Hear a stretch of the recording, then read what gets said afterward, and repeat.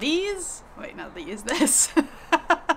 Hey, what's up, Rad fam? Ryan from the Rad Bike Adventure here, and this is a ROK strap.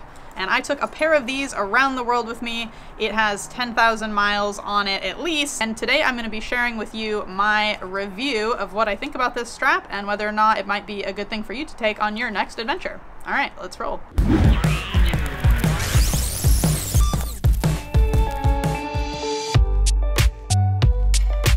So a ROK strap is basically replacing a bungee cord, and it's like this ingenious little device here, which I'm going to show you how it works. They come in a pair, and interesting history of the ROK strap before we get into it. It was invented by an Australian man who was an engineer studying eye injuries, and apparently he saw that there was a ton of injuries coming from bungee straps because people would be using them and the recoil would hit them in the eye.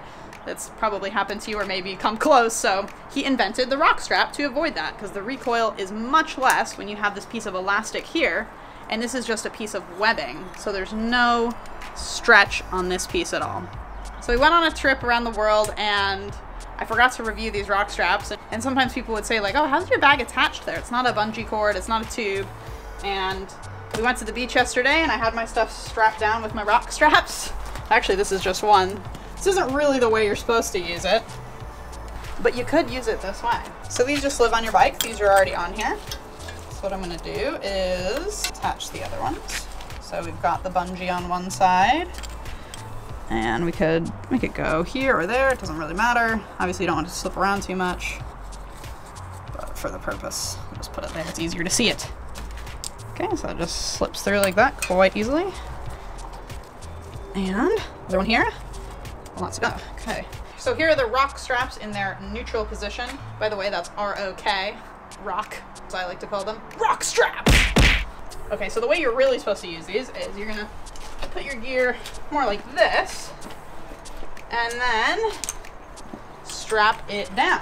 And what I really like about this is that you can always get like a really nice tight cinch on your gear. All right, and on our trip I had a bigger bag, so this was more used up, but of course just tie that away depending on how much gear you're gonna have under there. Stick it like that. It's just so nice because I feel like with bungee cords you always have to get like the perfect tension and you don't know where the thing is and you're like trying to hook it somewhere. With this, it's just right on there all the time. You don't have to worry about like how am I gonna loop it through, and you can just cinch it down really tight and know that it's not gonna come undone and you're not gonna get whipped in the face by a bungee cord, because when you wanna unstrap it, you just pop it off. And it's really nice. You can get your gear off super fast and easily. So I would definitely recommend these ROK straps if you're doing a more traditional tour, just because ease of use, like I said, really lightweight, but strong. That's the thing I was really amazed at, because when I first ordered these, I was like, oh, this is kind of thinner than I was imagining, but they're actually really strong, and they've held up as if they're new, besides where I, you know, tattered them myself in my wheel. But even still, holding strong, and yeah, I can't say enough good things about them if you're looking for a way to strap something to a rack. One downside for these straps, which is you have to do something with them, otherwise they're probably going to get caught in your spokes when you're riding. You just have to be really careful. That is what happened here. I didn't realize that one of them wasn't strapped down, and this got caught in my spokes and ripped in half. Thank goodness it did not rip, because I probably would have gone flying off my bike, but I just repaired it there, and hey, still going strong.